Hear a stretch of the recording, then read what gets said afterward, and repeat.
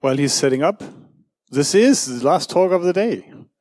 So after this, there is nothing more for you until tomorrow. But of course, we have day 4. So that'll be great, right? Cooper, how are you? Blah. Works. Hello. We're rolling, so you're good to go? Yeah. Thank you. So, I'm Ange, and I'm going to talk about file type identifiers. Incredible. So, I'm that guy who's been staring at files in a hex editor for 3 decades or so. So when I close my eyes, I see a hex editor, a hex viewer. And I've been a malware analyst for a couple of decades. And I'm known for various stuff, mostly file format or retro gaming related. And so basically the idea was like, we are interested at Google in filtering files quickly and possibly reliably. And for that, you start by building a knowledge base and a corpus. And before you can do that, you need to classify and validate files and to resolve existing conflicts. So basically, you have to rely on existing engines to do so, or if they can. And so basically, the idea was like, how are existing engines doing, and is there any problem? And basically, that's a description of my last year. And if you think I knew about file formats, I looked a lot more at file formats in the last year, because suddenly I was not just confronted to what InfoSec is interested, but basically to what everyone is interested in, like the communities of biology, astronomy, physicians, and so on. And that's a mess of messes. It's like we were exploring a different mess every week, basically. The quote, "What a mess," was just popping every week. So, of course, there were other side questions, mostly because of the virus total output and TRID, for example, standing out, or also how are file types mapped on Linux. And I learned that there is a different engine that I thought was using file, basically libmagic, but that's not the case. And so basically that was the exploration of just the last year, more or less. And so we're going to cover very quickly these engines, not in detail, just an overview, but this is there are some that don't concern really InfoSec in general, like more digital preservation. We will see a few just to see, are we missing something important, and sometimes not. But they have, again, the very different perspective on the file landscape as a whole. So, scanners, file format detection, and so on. You can call it however you want. Some have a very fixed logic, like you only provide data, which made them quite easy to understand. And some can provide actual code, of course. And then the code can be in just a standard language, in which case you can express any kind of heuristic, or sometimes it's a very specific syntax, like I'm pretty sure you're aware of with libmagic. And then there are features that may or may not be a part of each engine. Some of these engines have automated signature generation, which could lead to a lot of false positives. And then, in the end, it all matters that are we checking for byte signatures itself, just heuristics, or is it using machine learning? So we want everything, right? We can keep on dreaming. We want something extendable that is fast and that is simple. And again, it's very important for my audience here to think that some people want to identify files that are not usually the malware vector or the typical InfoSec stuff. I would say that there are like 80 file formats that are related to InfoSec and a lot more out there that people just exchange on the internet. So if you only care about scanning stuff, you probably won't care about Minecraft maps or Euro Truck Simulator or all this kind of stuff that I had Amiibo dumps, they are encrypted, and so on. But people exchange that, and you might want to scan, or if not, know why you're not scanning them, if possible. And of course, there is always the problem of false positives. Reliability of the engine is just MZP, a valid executable. Spoiler for some engine, it is a valid executable. And on the other hand, is an HTML page just starting with a small comment, still being identified as a web page. So, file, libmagic, I think this is the most common. Started, I don't know when, but at least older than me. Version 1.4 was already in 73. You probably know, Binwalk 2 was based on it. Polyfile is a more modern implementation of it, if you're curious. But, I'm assuming you're aware of it, right? But there are others that are pretty interesting. So tier ID, it's used in Aristotle, and tier ID has a fixed logic, which is very interesting. Basically, the way you use tier ID typically is that you just give it a file, and it will just generate a signature out of it. How? It will just look in the first 2 kilobytes for constant common byte sequence at the exact same offsets, and then strings in the first and last 5 megabytes. So basically, if there is nothing common, then the signature doesn't work. But it can work blindly, but we'll see that it can easily create a lot of false positives. But that was one of the questions I was curious about when I started this research. Now, just for safe completeness, PEID is just actually looking at portable executable files, potentially on the entry point. It's quite old, and now it's just good for identifying non-polymorphic binary packer. And typically, if you download the user database, then you will find a lot of sequence that just to try to reproduce the polymorphism of VM Protect, which is a bit dumb, but yeah, whatever. It's old, and just for completeness, it's here. Detect it easy, not to be confused, is on the other hand purely in code with written in JavaScript. And it's more modern, it's still updated. And the signature set is a bit unbalanced, that there are hundreds of DOS detections. And then for example, doc files, there are only 2 kinds of subtypes that are detected. But it's still good, and it's still updated, and this time it's code. So similar name, a very different use. That one, maybe you don't know here about too much. The Library of Congress, FDD, Format Description Document. I look at it just in case. A knowledge base of roughly 600 entries. No executable at all. It's really for digital preservation, library, not InfoSec stuff. There's nothing about, for example, executables are portable. There's no PE or ELF or whatever. But on the other hand, they care about portable embosser formats. I mean, I'm not saying it's bad, but it's a different view, right? It's about the different views of the file format landscape from a software perspective. So this is basically, for example, the FDD from the Library of Congress about JPEG, and it just describes some identifiers. So you see, very simple for that part. It has a lot more information, but not exactly what you were looking for if you wanted to scan or make a filter. Pronoun and Droid. So Droid is digital record object information. Pronoun is a registry. So a bit similar. Another InfoSec DigiPres knowledge base. And for example, when you say PDB, it's not a program database, so the debug symbol for Windows, but it's of course Protein Data Bank.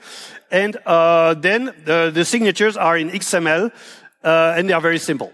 So really not something. I mean, just that we know that it exists, and maybe, yeah, we could provide more information, but at least it may not help the InfoSec community. Now, same for PE files. Now, something a bit more interesting. I thought that Linux the desktop would use libmagic, so file for filtering the content types, but that's not the case. And ShareMyInfo has its own format. It's a bit like libmagic, but more limited, and it has a lot of more limitation. We will cover them with a few examples. And it also has a very weird format that is part text and part binary, so the hex is not escaped, so the hex is directly in line in binary in the code. It's a bit weird to view, but just for clarity, you can see that later. We have a few examples. Yeah, very weird of one-liners, a bit like libmagic, but less powerful as libmagic. And now after some works, we released Magica. So Magica is an ML-based identifier. So AI, but non-generative, and it returns several file types with percentage. So we released as open source.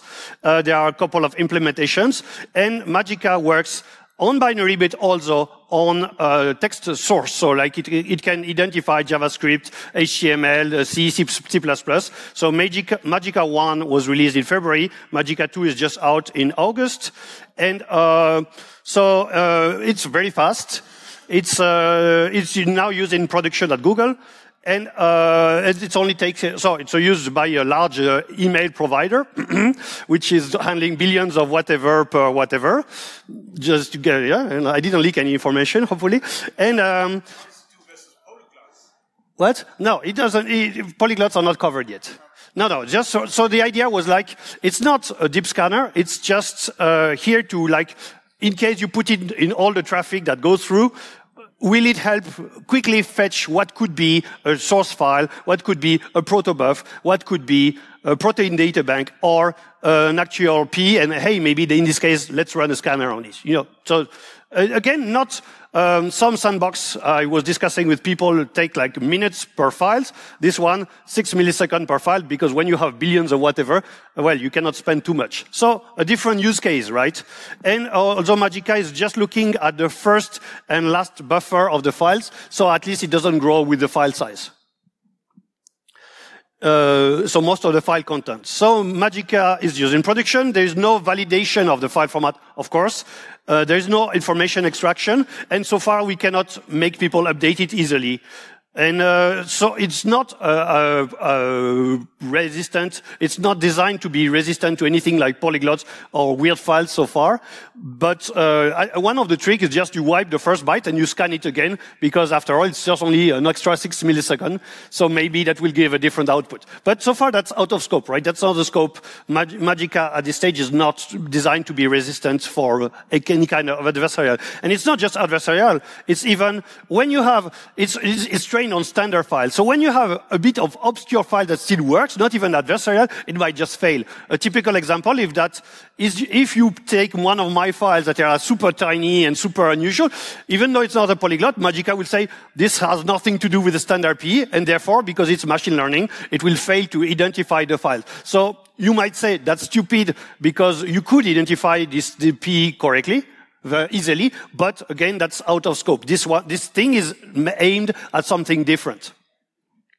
So, for example, Magica was used in CTF flag, where basically you had to bypass Magica identification, and basically TGA images are using a footer, and the only solve of that challenge was by putting a TGA structure, and especially the TGA footer at the end of an ELF, because then Magica was not ready for this kind of stuff. Okay, but again, basically Magica V1 was like very not experimental, but well, still like. It works and it's useful. And now for V2, we really tried to add as many file formats as possible that we could find easily. So basically right now, it's in the scale, I don't remember if, like in hundreds of file formats. But again, binary and source files. Like, sorry? Oh, well, one more. So let's look at a few standard examples of file of common cases of stuff you want to identify, and we will see that some engines cannot correctly work on those. So a JPEG file, that tattoo is a bit more complex. A JPEG file start with FFD8 as a signature, then there is a segment declaration, and then very commonly there is either a JFIF or an EXIF signature at offset 6. So basically, in many of those files, you have these strings, but it's not a requirement. You could put a comment or this kind of stuff, right? But in the standard case, it's very common to just look at FFD8 and then potentially in the strings. And that's exactly what the engines are doing. So ShareMime is just looking for the string because the hex, because that's only what it can do, right? And that's good enough. But of course, very prone to FPs, right? And potential polyglots. TRID, the same. Just, it will say, is there a FFD8 at FF at offset 0? And then are those extra strings present? Note that they cannot be all present, but it will increase the percentage of validity of detection of the file. Now, if we look at something highly undocumented from the 90s, the Microsoft executables, then they start, it's a trade secret apparently, known vulnerability maybe. There is a signature at offset 0, then there's a pointer at offset 3C. And then there are potential signatures pointed by that pointer at offset 3C. And the importance here is that some engines don't have the pointer operator, like the ShareMime one. So basically, they can only scan the P signature at some range. And if you take a legitimate regedit registry editor from Windows 95, it was a dual executable that had a DOS functional code, not just a DOS stub. And so it's an actual executable that had a real DOS payload, and therefore the P signature is far in the file, because first there is the whole DOS part, and it's a legit file. And this is what ShareMime is doing. It doesn't have the pointer operator. It only scans for the signature in the first 256 bytes. So even your Linux MIME type identifier will fail to identify that legitimate executable. Just to say, it's no big deal, but if you don't have the pointer operator, then some files are undetectable. Some file types are undetectable.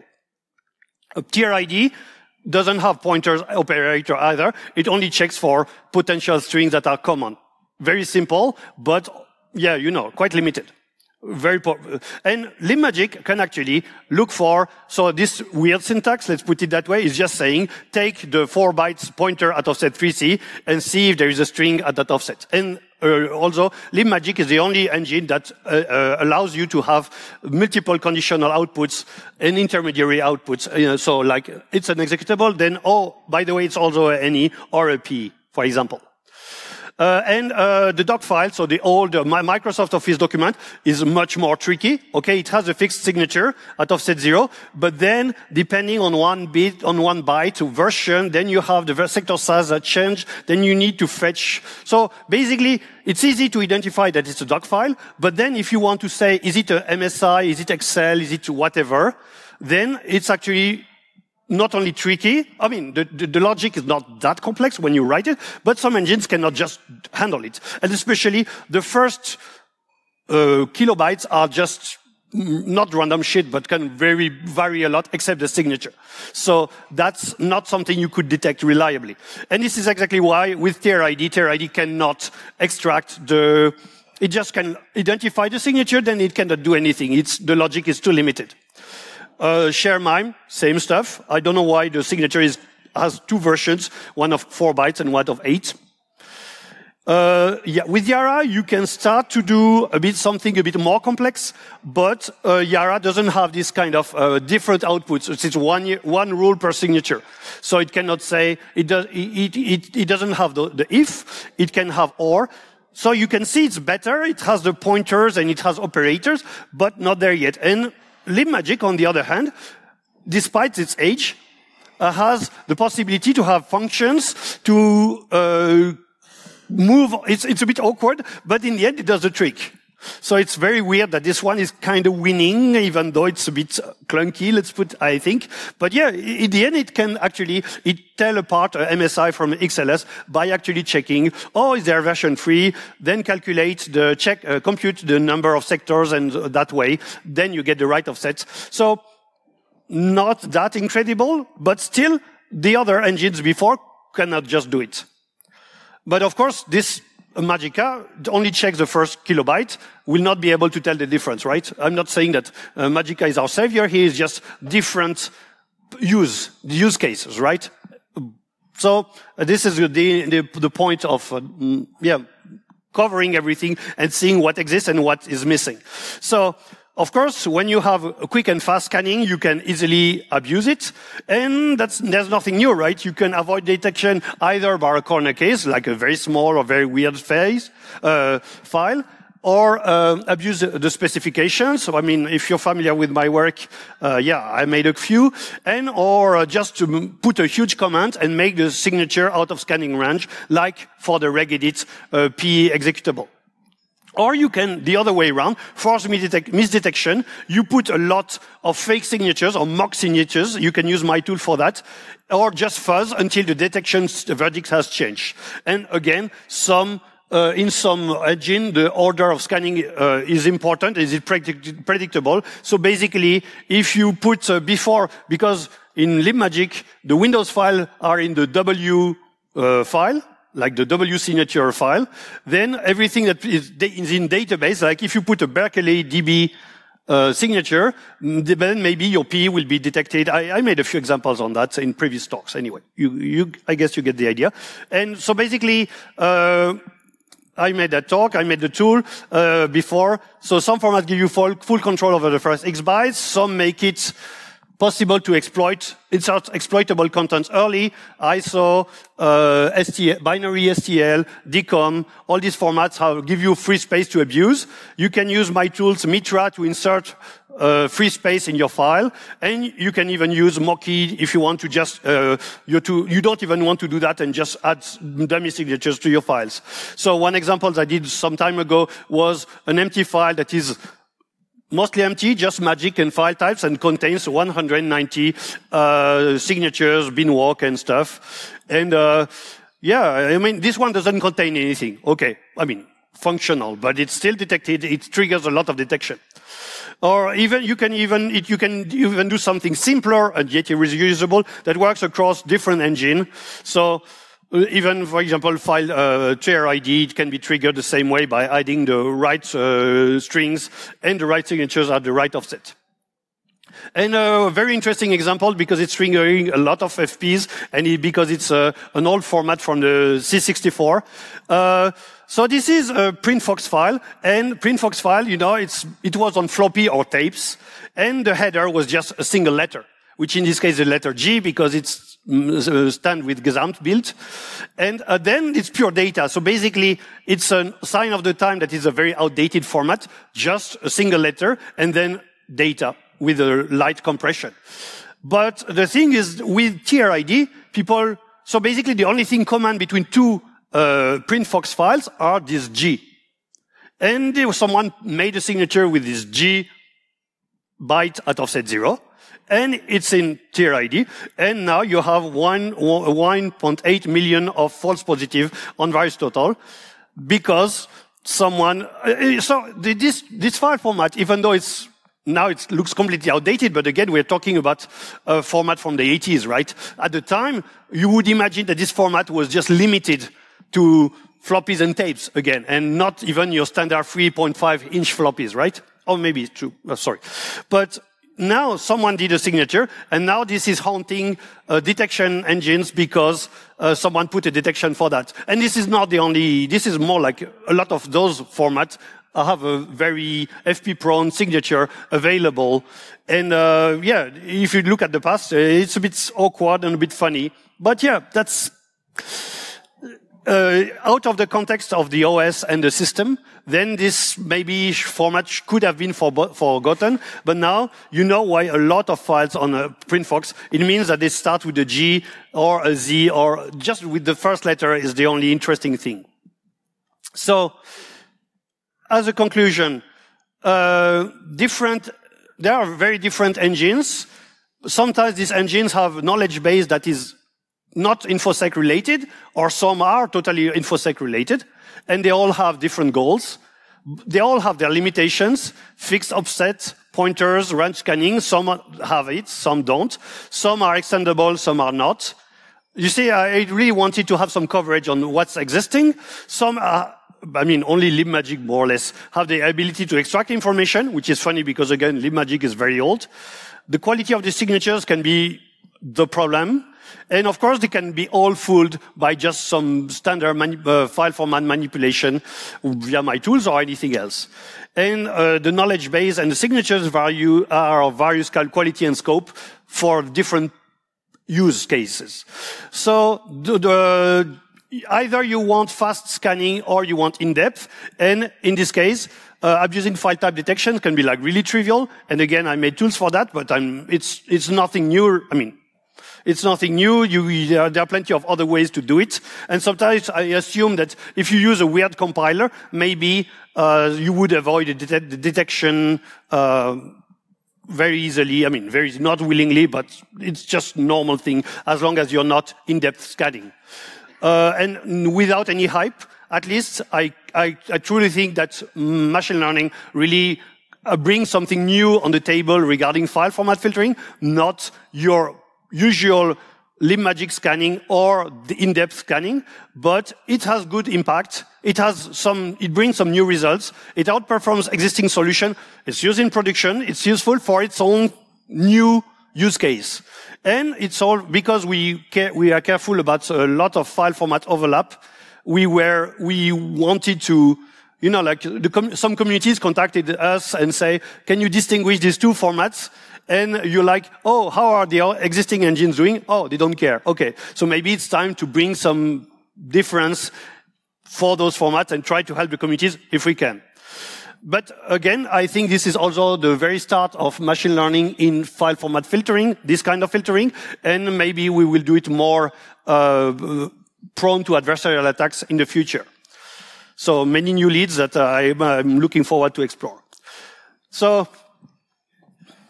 thanks for your time, and do you have any questions?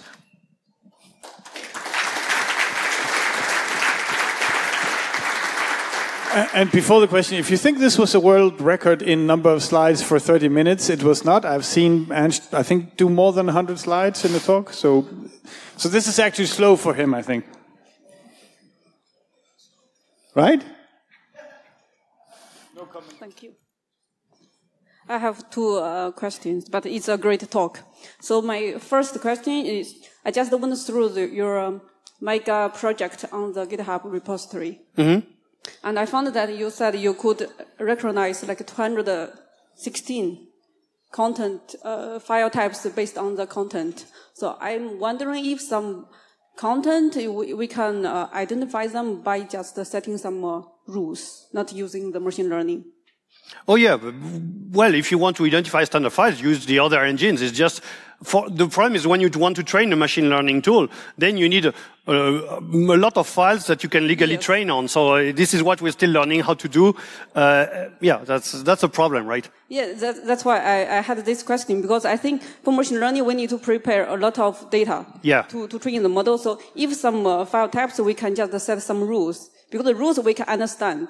Yeah, so we can be sure that the detection is correct or the identification is correct. Yeah, and also only for a few of the file types we use machine learning, so it can be more accurate, I think. Yeah, you basically described by last year on this project. Yeah, writing rules, heuristics. Sometimes it's just heuristic, like amiibo dumps. Woo. So you write your own rules, you select the files yourself, and then you train on it. Yes, and that content, that this whole knowledge of file selection could be also in an engine. Yeah. Yes, and my following question is about the data preparation for the machine learning model training. Because I think for some file types, we don't have enough data compared to some other types. So maybe there's the data imbalance. How do you handle this? Well, you just hope that someone will give you enough file types, and that's why I've been in contact with the DigiPress community sometimes, hoping that they have more files, because the printfox files, I only have like 20 files.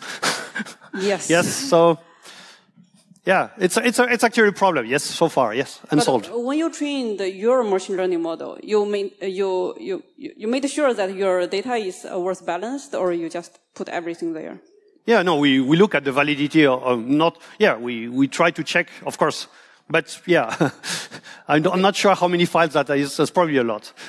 Okay. I remember downloading like half a terabyte on my machine sometimes just to check the files. Yeah, so yeah, okay, a few. Okay, thank you. Because I'm doing a similar work, not on the file types, it's on the programming language. Yes. So Magic also handles programming language, so yes, the same stuff. And with funny stuff like MATLAB and Objective-C using .m file extension and this kind of funny overlaps. Yeah. Okay, thank you.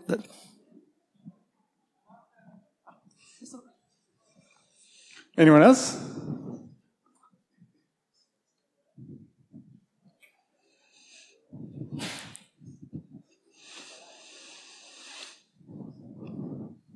I say, last chance, last minute, hand.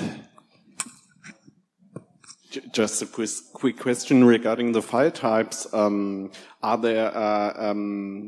Did you also include some medical files? Because when the coronavirus hit, I was tasked with working on the vaccination application, and there I learned about many very strange file types I was never aware of. Was unable to find any kind of documentation, and I just learned that the medical field has some very, very interesting file types.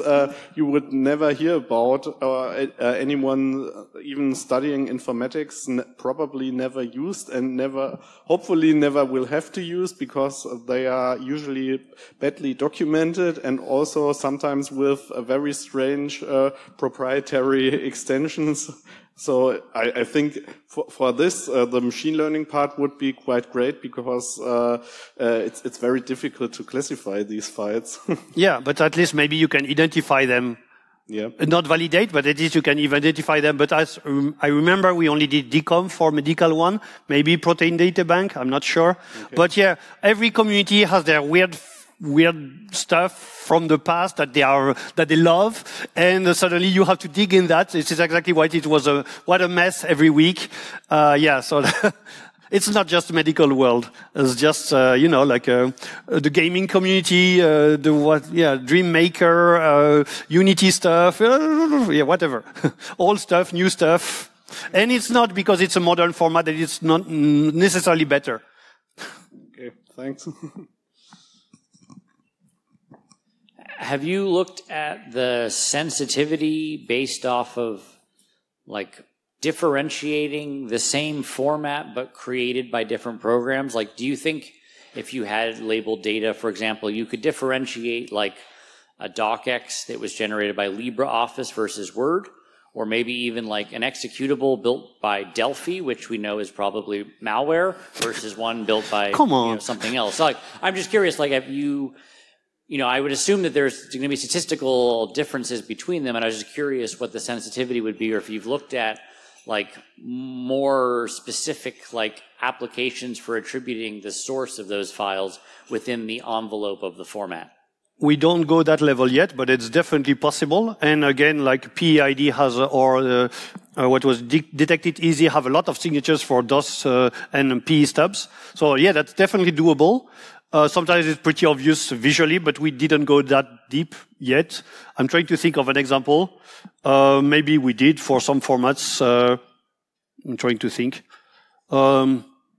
No, sometimes it's probably when we handled this case, it was when it was an accidental overlap, like 3D Studio has the same magic of some TIFF files, but they are actually distinct. So it's actually not too difficult after the signature to say, is it a TIFF or is it a 3D Studio? And 3D Studio has this 3DS extension like Nintendo 3DS console. So, messes all in multi-dimensional mess. But yeah, it's definitely possible. We didn't go there yet. And there is already a lot of info that could help, but not on our focus so far, because, next level. Thank you.